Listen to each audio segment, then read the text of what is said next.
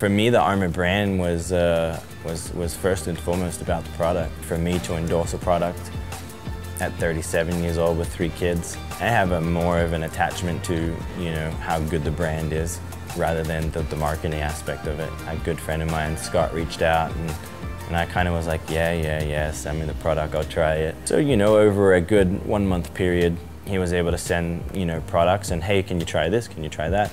And for me, I don't know if it's because I'm old and sensitive or just being sensitive and understanding the body a little more, I was able to give really good feedback. And for me, I was noticing a change, and a change in a positive way.